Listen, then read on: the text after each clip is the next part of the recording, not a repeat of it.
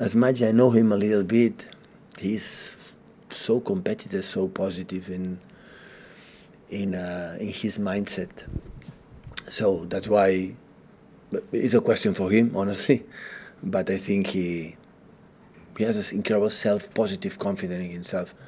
He's not arrogant. He's self-confident to say, "I'm going to score. I'm good." And yeah, I think that arrive in the season and score 50 goals already and 30. He already equalized the record from two legends, and Andy Cole and my admirer Alan Shearer. So that's a big point.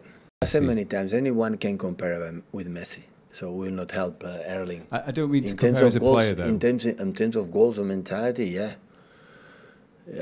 But Messi has done these numbers every season during the last 10, 15 years. Yeah. But Erling, since the start in Salzburg, on BVB and now here, have the same level. So the goals rate is almost every game. No, score goals and 1 or 2 goals every game. You have the chances to do it.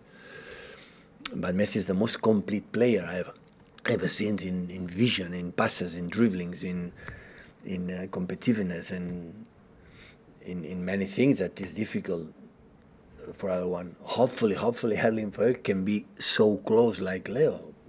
Will be great. It does seem that he does really enjoy it, though. He enjoy it? Yeah, it does seem that way. Yeah, I like it. I think he like it. It's Norway. Come on, Vikings. One of the defenders the other week said, I think it was Ben Mee said on Sky that he was pinching him during a game. I don't know. Who? Ben Mee? Ben Mee was saying on Sky. From Brentford? Yeah. He was saying that when Haaland came up against him earlier in the season, Haaland was pinching him. Oh, yeah? And yeah, just like... Yeah, it's my strategy. Yeah. My new tactics.